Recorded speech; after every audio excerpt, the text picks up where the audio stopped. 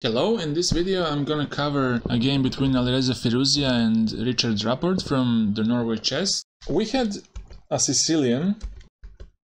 Rapport chose knight c6 and Alireza went with the Rossolimo with bishop b5. And now the most common moves are g6 or e6.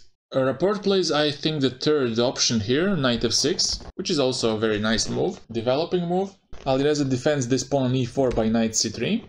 And now black goes with knight d4, challenging this bishop on b5, trying to gain a tempo to kick this bishop away from b5.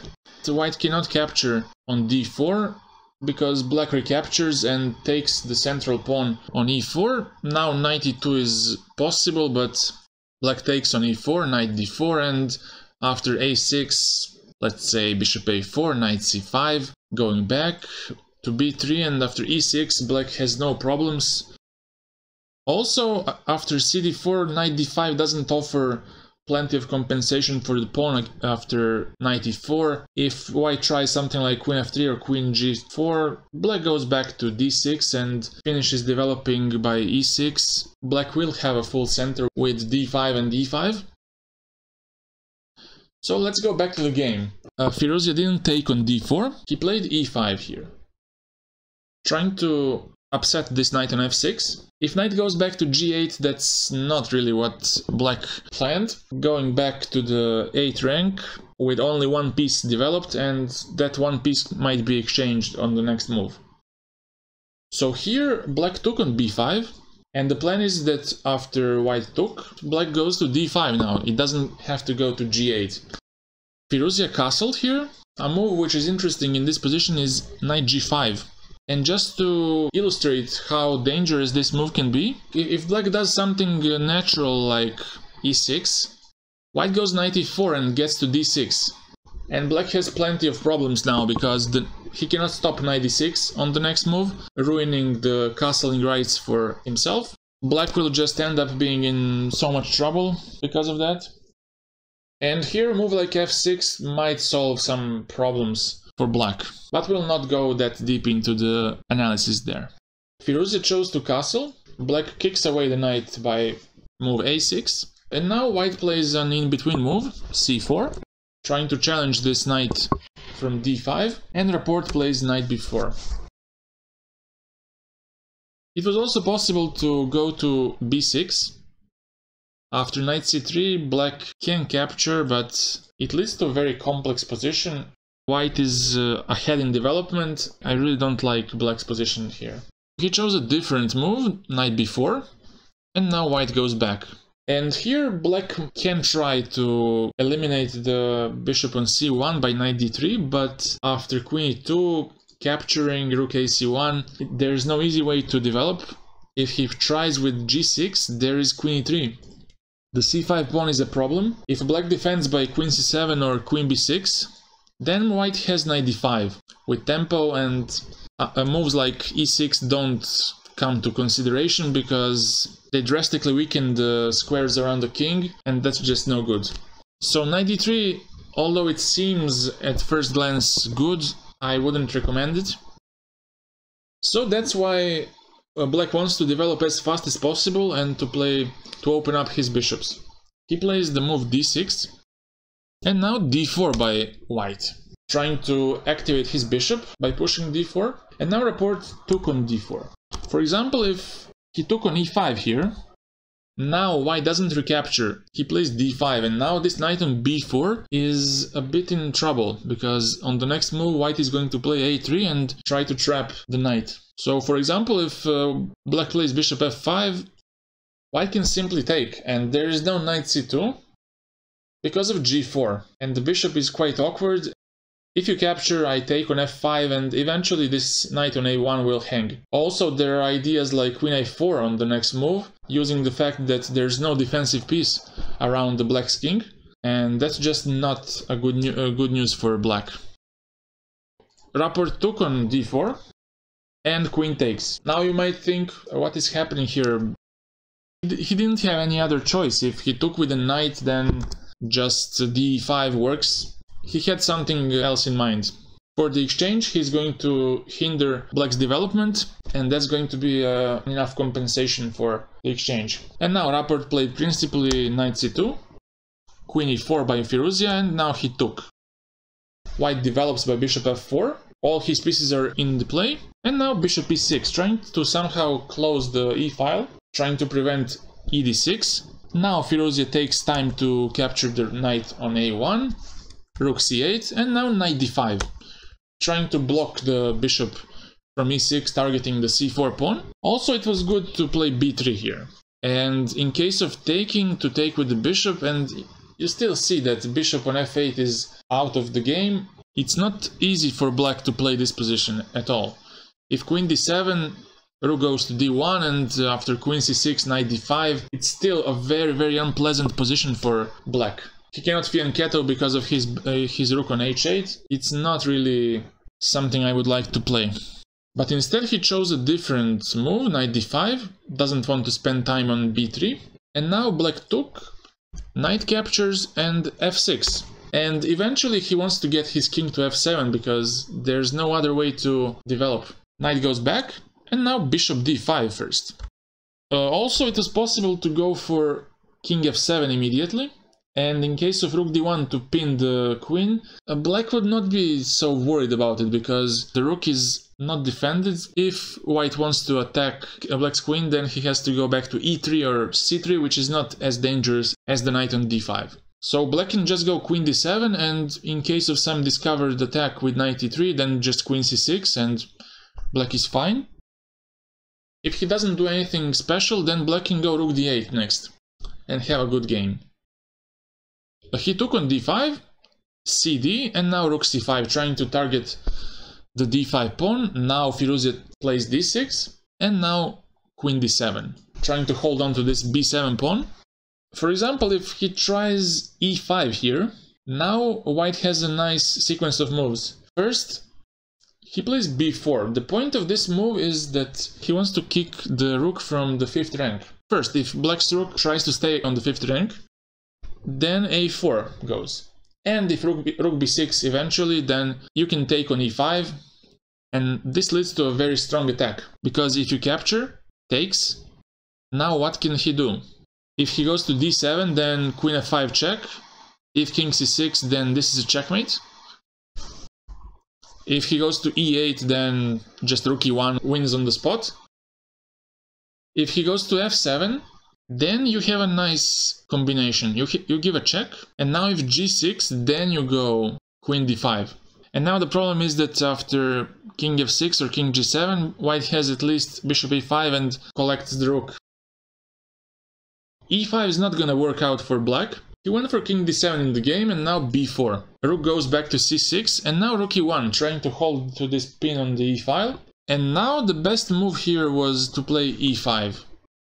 Now black is provoking white to capture on e5, to sacrifice. If bishop takes on e5, then king will go to d8, somehow try to escape. This is still a very complex position. Black doesn't have an easy time to defend this, but I think it's possible to hold this. The more interesting variation is after knight takes e5. Takes, queen e5 and king d8.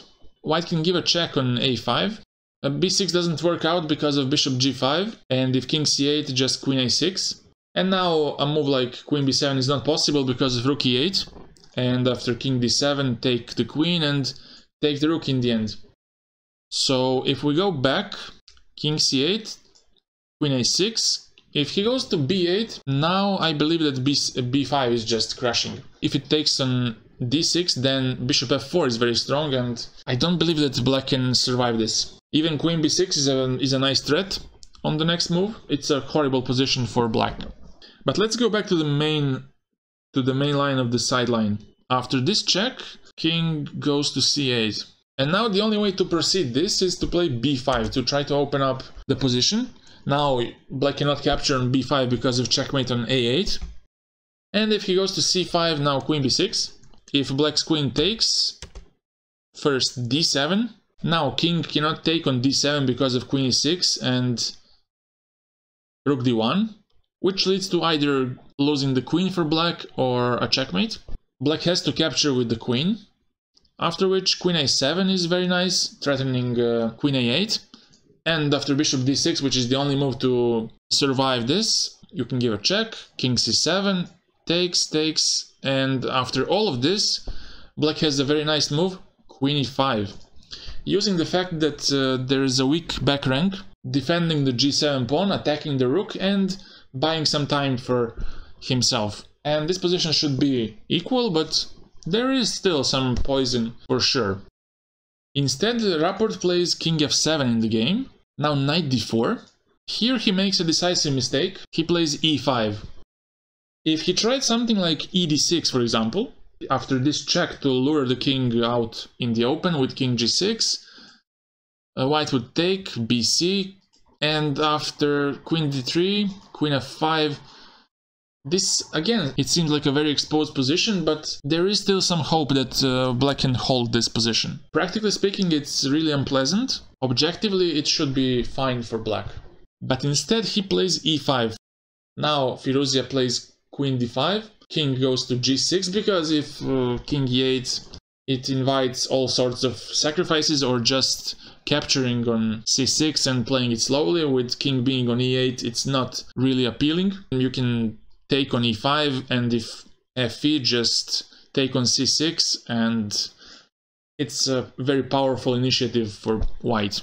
If bc, then rook e5, king d8, this, and I think after king b8, you can just play queen b6, and after king c8, just get your rook to the other side. And I don't see a good way for black to defend this, because after queen b7 you push d7, deflecting the king or the queen. If queen takes, then rook a8 checkmate, and if king takes, then there's no defense on the queen, so it's lost for black. So after this, Rapport chose to play king g6, now Firouzja took, and now if black takes on e5 back, then white has knight e5, and he will capture on e5 on the next move. If queen takes on d6, knight e5. And how to save this position without losing a queen? If the king goes to h5, you can push g4, and if king h4, just check, king takes, queen g5 check, and a checkmate on e3. So it's a really unpleasant position, it's lost position, and Rapport chose to give back some material with rook d6. Firouzja took, and now bishop d6. If queen d6 here, now white has a nice move, queen e4 check. King cannot go to h6 because of knight f5.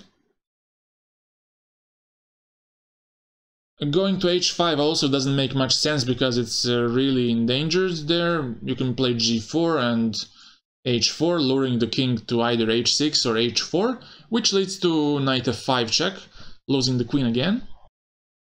If the black king goes to f7, then queen e8 check is the simplest way to win the game, and after king g8, knight f5 with the following knight e7. And black is just losing a queen. So because of that, Rapport chose to take with the bishop, and now Firouzja plays queen e4 check. It's not possible to cover with f5 because of queen e6, losing the bishop in the end.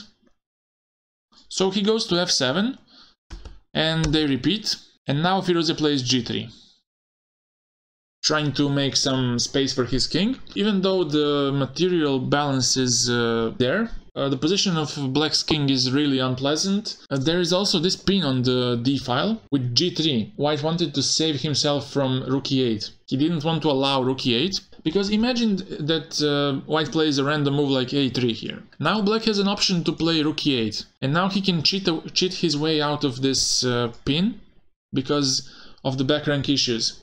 Now the bishop is not for free because there is checkmate on e1, so that would make black's life much easier than it should be. After g3, now there's no option of rook e8 because you just take, and after queen d6 there is no checkmate, so that's fine for white. And now black chose to play h6 here. To get his king some breathing space, white plays rook d1, indirectly hitting the bishop on d6. And how does black proceed? If he goes to e7, then knight f5 is very strong, targeting the bishop. If he goes to c7, then knight e6 is dangerous because the bishop hangs. Black chose to play rook e8 here, but now after knight f3, he attacks the bishop on d6. Rapport chose rook e6 and Firouzja gave a check, king h7, and now, very important, he gives a check on d3, followed by knight f5 next. For example, if king h8, now white plays knight f5 and he's going to capture the bishop on d6. And this is why in this position, after queen d3 check, Richard Rapport resigned. But let me show you something else here. If white hurried here and went with knight f5 immediately, then black would have a nice defensive resource, rook e5, taking this knight and entering a drawn endgame, because now the king on h7 is relatively safe and there's no danger. And this would be a quite disappointing turn of events if Firouzja allowed this. He didn't. That was it. If you have any suggestion for the game from 2021 you want me to cover, please let me know in the comment section. Thank you so much for watching and have a nice day. Bye bye.